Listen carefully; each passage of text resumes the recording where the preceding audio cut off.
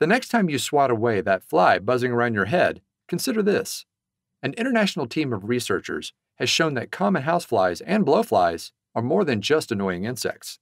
Covered with hundreds of different bacterial species, they're also a type of airborne delivery service, transporting pathogens from organic decaying matter right to your countertops, food, and body. Although flies have long been known to spread disease, the researchers show that we've previously underestimated both the number and diversity of microbes that each insect can transmit.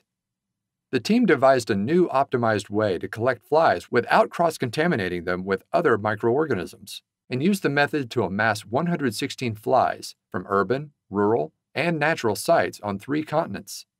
After performing DNA sequencing of the whole body of each fly, the researchers separated out the fly's own DNA and compared the remaining billions of fragments of genetic material against a database containing thousands of bacterial DNA sequences. The results showed that flies carry hundreds of species of bacteria, including pathogens capable of colonizing plants, animals, and humans. Helicobacter pylori, for example, were found in surprisingly high numbers on flies.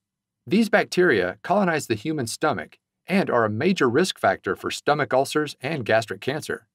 Having established that flies are airborne reservoirs of microorganisms, the team next investigated how the insects contaminate the surfaces on which they land. They broke down a blowfly specimen into 4 regions: head, thorax, abdomen, and legs plus wings, and then performed DNA sequencing on each region.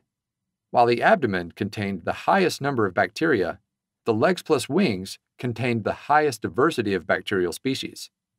To confirm the importance of this region in pathogen spread, the researchers had flies walk across a lawn of E. coli and then the surface of sterile agar plates. 1 day later, a trail of E. coli sprung up, marking the fly's footprints. Although unquestionably icky, the news isn't all bad.